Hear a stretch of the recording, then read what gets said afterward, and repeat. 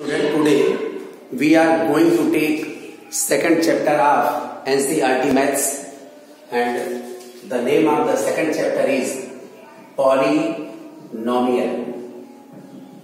Polynomials में to word हैं, एक वर्ड है पॉली और सेकंड वर्ड है नोमियल. पॉली मीन्स होता है मेनी, नोमियल मीन्स टर्म. तो इसका मतलब हुआ the expression in which there are many terms is known as polynomials.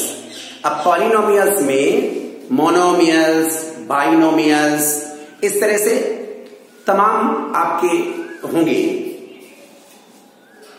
जो आपके कोर्स में है, पॉलिनोमियल्स में बहुत से वेरिएबल हो सकते हैं, लेकिन जो आपके कोर्स में है उसमें सिर्फ वन वेरिएबल के पॉलिनोमियल्स के बारे में है. तो हम लोग वन वेरिएबल के पॉलिनोमियल को देखते हैं. सपोज दैट 3x + 2 आपका कोई एक्सप्रेशन है. तो अगर हम यहां पर ध्यान से देखेंगे तो इसमें एक ही वेरिएबल है और वो वेरिएबल है आपका x. तो इसको हम बोलेंगे लीनियर, आगे देखता हूं. पहले ये आपका पॉलिनोमियल हो गया. अब इस पॉलिनोमियल में इसकी डिग्री क्या है हम ये देखते हैं. तो अगर हम डिग्री देखने के लिए क्या देखेंगे हम लोग, मैक्सिमम पावर ऑफ वेरिएबल. जो वेरिएबल है उसकी जो मैक्सिमम पावर होगी वही हमारी पॉलिनोमियल की डिग्री होगी. यहां पर अगर हम ध्यान से देखें तो इस पॉलिनोमियल में वेरिएबल है आपका x और x की जो पावर है वो है 1. इसलिए हम इसको बोलेंगे 1 डिग्री का पॉलिनोमियल और इसको हम बोलेंगे लीनियर पॉलिनोमियल. और आगे देखते हैं 3x² - 3x + 2. एक और एक्सप्रेशन लेते हैं हम लोग और इसको ध्यान से देखते हैं. ये हमारा पॉलिनोमियल हो गया और वन वेरिएबल का, सिंगल वेरिएबल का पॉलिनोमियल हो गया. अगर हमें इस पॉलिनोमियल की डिग्री फाइंड आउट करनी है तो हमें इसमें वेरिएबल की जो ग्रेटेस्ट पावर होगी, जो मैक्सिमम पावर होगी, वही डिग्री आपका पॉलिनोमियल होगा. तो यहां पर हम इसमें देखेंगे जो वेरिएबल हमारा x है और x की मैक्सिमम पावर 2 है, देयरफॉर इस पॉलिनोमियल की डिग्री हो जाएगी 2. इसी तरह से एक और देखते हैं x³ + 3x² - 2x + 1. अगर इस पॉलिनोमियल में हम देखेंगे तो मैक्सिमम पावर हमारी 3 है, इसलिए इस पॉलिनोमियल की डिग्री हो जाएगी 3. 2 वेरिएबल्स और मोर देन 2 वेरिएबल्स का भी पॉलिनोमियल होता है और उसमें भी डिग्री होती है, लेकिन वो आपके कोर्स में अभी इस समय नहीं है, तो इसलिए हम उसके बारे में अभी कोई भी चर्चा नहीं करेंगे. हम लोग सिंगल डिग्री का पॉलिनोमियल देखेंगे. अब एक बात और समझ लेते हैं, यहां पर जो आपके कोर्स में है उन्हीं चीजों को हम आपको बताने की कोशिश कर रहे हैं. अगर पॉलिनोमियल की डिग्री 1 होगी, ध्यान सुनिएगा मैं जो बोल रहा हूं, अगर पॉलिनोमियल की डिग्री 1 होगी तो उसमें जीरोस 1 होगा, माने उस पॉलिनोमियल के पास 1 जीरो होगा, 1 जीरोस. अगर पॉलिनोमियल की डिग्री 2 है तो उस पॉलिनोमियल के पास 2 जीरोस होंगे. अगर पॉलिनोमियल की डिग्री 3 है तो उस पॉलिनोमियल्स के पास 3 जीरोस होंगे. अगर उस किसी पॉलिनोमियल की डिग्री 5 है तो उस पॉलिनोमियल के पास 5 जीरोस होंगे. अगर किसी पॉलिनोमियल्स के पास डिग्री n है तो उस पॉलिनोमियल के पास n जीरोस होंगे. ये बात आपको समझ में आ गई होगी. मीन्स किसी भी पॉलिनोमियल्स की जो डिग्री होगी उसके पास उतने ही जीरोस होंगे. अब यहां पर एक बात हम लोगों को यह समझनी है कि जीरोस क्या है. तो जीरोस क्या है इस बात को आप अच्छी तरीके से समझो. अगर इस पॉलिनोमियल में x की जिस वैल्यू के लिए इस पॉलिनोमियल की वैल्यू 0 हो जाएगी, x की वही वैल्यू इस पॉलिनोमियल की का जीरोस हो जाएगा. सिमिलरली इसमें भी x के जिन जिन वैल्यूज के लिए इस पॉलिनोमियल की वैल्यू 0 हो जाएगी, x की वो वैल्यूज उस पॉलिनोमियल के जीरोस हो जाएंगे। आपको ये बात मुझे लगता है समझ में आ गई होगी। अब हम लोग और आगे थोड़ा समझने की कोशिश करते हैं। यहां पर जो आपके पास पॉलिनोमियल्स चैप्टर का जो फर्स्ट एक्सरसाइज है, दैट एक्सरसाइज इज 2.1 और एक्सरसाइज 2.1 में कुछ ग्राफ्स दिए गए हैं। पॉलिनोमियल्स को ग्राफ के फॉर्म में दिया गया है और हमें यह फाइंड आउट करना है कि उस पॉलिनोमियल के पास नंबर ऑफ जीरोस क्या होंगे। अब इसको हम लोग देखते हैं। यहां पर हमारा जो क्वेश्चन कह रहा है, the graphs of y is equal to px. y is equal to px. px means any polynomial और उस पॉलिनोमियल को y के इक्वल सपोज कर लिया गया है। तो आपको यहां पर ये और उसके बाद कुछ ग्राफ्स आपके बुक में दिए गए हैं। ये पहला ग्राफ जो आपके पास दिया गया है, हम उसको देख लेते हैं। ये आप जानते हैं कि ये x axis x dash, y axis y dash, origin point O। इसमें आपके पास जो ग्राफ दिया गया है, ये ग्राफ दिया गया है इस तरह से। मीन्स एक लाइन है और वो लाइन जो है वो x एक्सिस के पैरेलल है।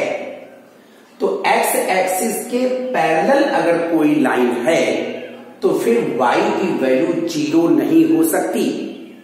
और अगर y की वैल्यू 0 नहीं हो सकती, इट मीन्स इस पॉलिनोमियल के पास कोई भी जीरोस नहीं होंगे। It means number of zeros for this polynomial will be 0। और नंबर ऑफ जीरो कब होंगे? जब पॉलिनोमियल्स की डिग्री 0 होगी। इट मीन्स इस पॉलिनोमियल के पास कोई भी वेरिएबल नहीं होगा। आपको समझ में आ गई होगी मेरी बात। तो इसलिए इस क्वेश्चन के लिए अगर हम देखेंगे, क्योंकि इसमें x की किसी भी वैल्यू के लिए y की वैल्यू 0 नहीं होगी, क्योंकि हमें पता है कि y की वैल्यू 0 x एक्सिस पर ही होती है। और इसीलिए x एक्सिस का जो इक्वेशन होता है, x एक्सिस का जो इक्वेशन होता है उसको हम बोलते हैं y इज इक्वल टू 0। तो y की वैल्यू 0 कब होगी? वो जब हमारा पॉलिनोमियल x एक्सिस को इंटरसेक्ट करेगा। जहां जहां पॉलिनोमियल का ग्राफ x एक्सिस को इंटरसेक्ट करेगा, वहां y की वैल्यू 0 हो जाएगी और x की वही वैल्यूज उस पॉलिनोमियल के लिए जीरोस होंगे। अब यहां पर हमें जीरोस नहीं फाइंड आउट करना, number of zeros find out करना है। तो for this graph number of zeros will be 0 and this is our answer. Now we take second part of this question. Second graph has been given in this form.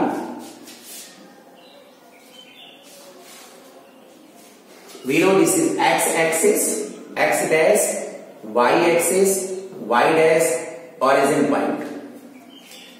I told you in previous graph for y is equal to 0, अगर y की value 0 है, it means वह graph x axis को intersect करेगा।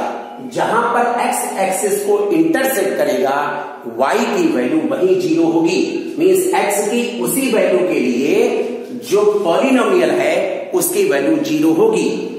और it means हमारा जो graph है वह x एक्सिस को इंटरसेक्ट करना चाहिए। अगर वो x एक्सिस को इंटरसेक्ट करेगा तभी y की वैल्यू 0 होगी।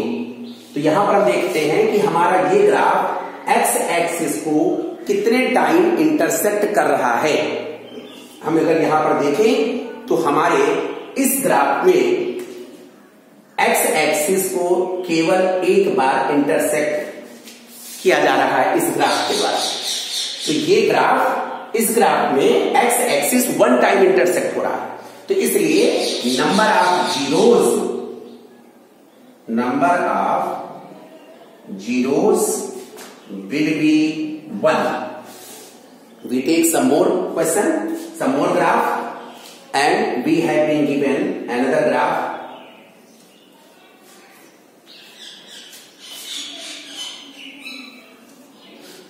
इस तरह से हमारा ग्राफ दिया गया है. x axis x dash, y axis y dash, and this is origin point. Now we see in this graph that this graph intersects here, here and also here. Means इस graph में हम देख रहे हैं कि जो भी हमारा ग्राफ है उसमें x एक्सिस 3 टाइम्स इंटरसेक्ट हो रहा है. कितने टाइम्स? 3 टाइम्स. तो अगर ये 3 टाइम्स इंटरसेक्ट हो रहा है, इट मीन्स 3 पॉइंट्स पर y की वैल्यू 0 होगी. तो इसलिए number of zeros will be 3. 1 2 3. Number of zeros will be 3. जो ये कर्व हमारा बन रहा है, ये कर्व x एक्सिस को 3 टाइम्स इंटरसेक्ट कर रहा है, और अगर 3 टाइम्स इंटरसेक्ट करेगा तो number of zeros will be 3. Now we take some more question.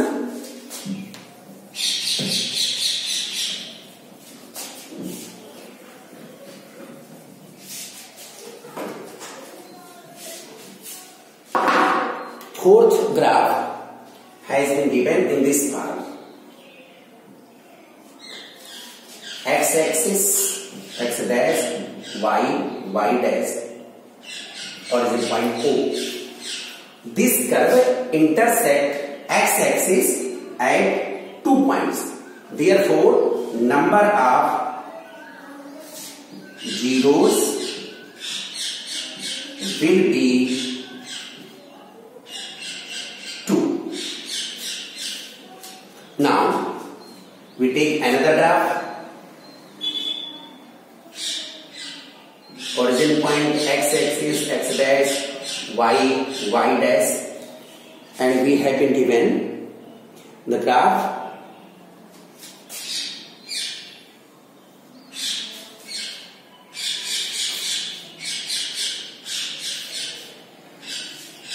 इस टाइप का ग्राफ हमारा है. तो हम देख रहे हैं जो ये कर्व है हमारा, ये x एक्सिस को कितने टाइम्स इंटरसेक्ट कर रहा है. We see here 1 2 3 and 4. ये कर्व जो है x एक्सिस को 4 टाइम इंटरसेक्ट कर रहा है. Therefore, number of zeros is equal to 4.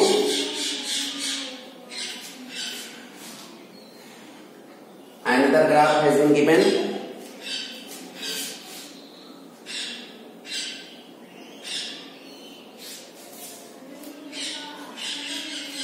We see here this curve intersect at this point, and this point.